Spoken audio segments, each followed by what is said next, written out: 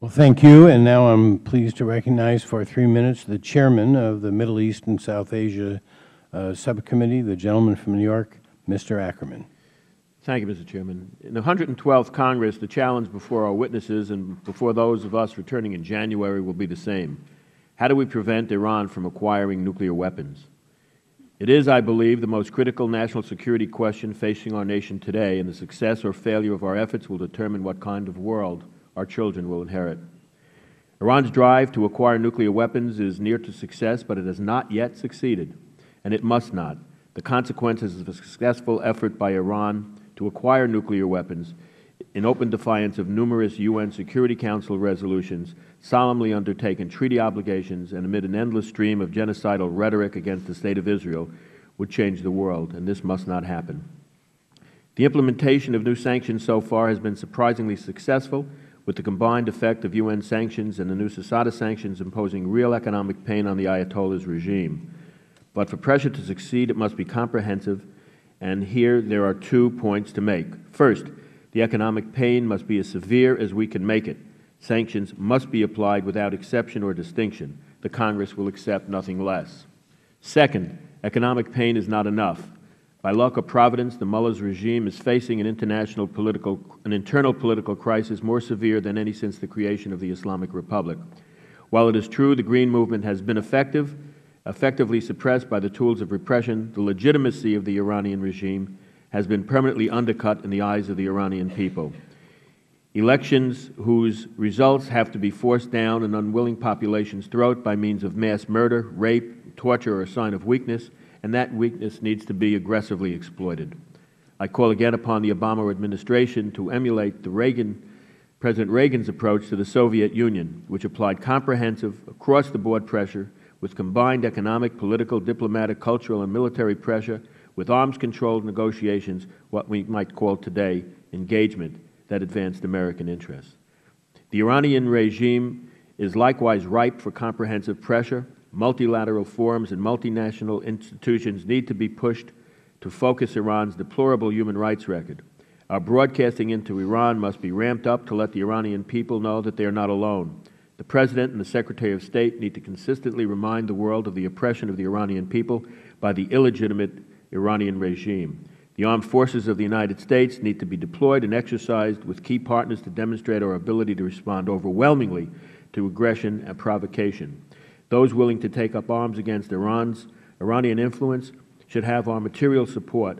Iranian agents attempting subversion or the acquisition of illicit materials or arms must feel the shadow of the United States pursuing them with vengeance. It is not too late to stop Iran, to roll back the nuclear program, to aid the Iranian people in taking back their country. But we must engage in this great and necessary challenge with even greater effort and vigor than we have managed so far. Time is running out. Thank you, Mr. Chairman. At what point do we make the determination that the sanctions, no matter how successful in measurable aspects, are not going to prevent the Iranians, whose game is intent to just run the clock on us till they have the weapon, that we have to find and exercise an alternative means? Where is that point?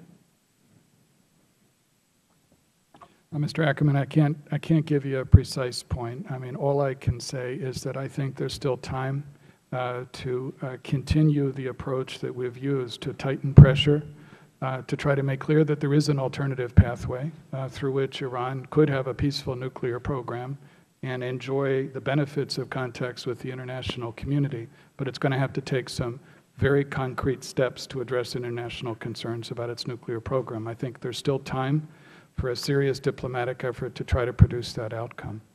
And I'll ask the same question of both. But Secretary Levey? I was just going to comment, Mr. Ackerman. I think the distinction that you've drawn between North Korea and Iran, and also there are differences, I think, also in the potential effectiveness of sanctions. And the basic point, I think, is that Iran doesn't want to be isolated. And perhaps that's not so much the case with North Korea.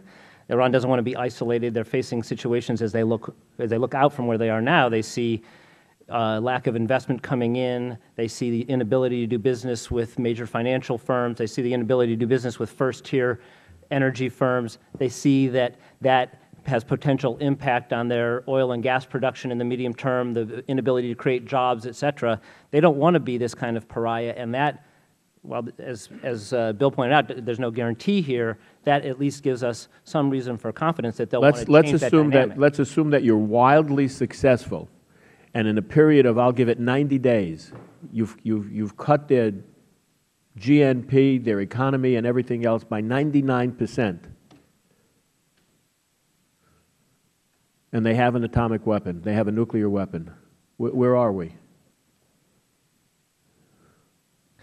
Like I think the point. I think your clock runs faster than theirs is the point I'm making, and I think that we have to have a Plan B, because Plan A, by anybody's estimation, even if successful beyond our wildest dreams in a real quick time frame, is not going to change the dynamic.